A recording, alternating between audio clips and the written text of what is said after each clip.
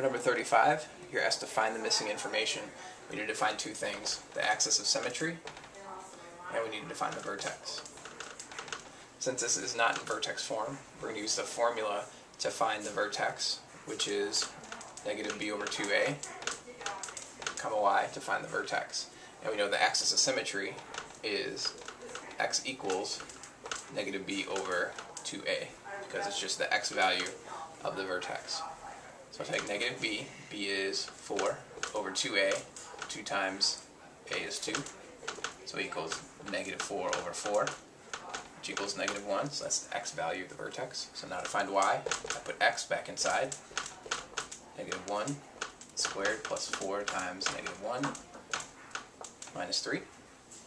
So y equals 1, negative 1 squared is 1, 2, plus, this is negative 4 minus 3.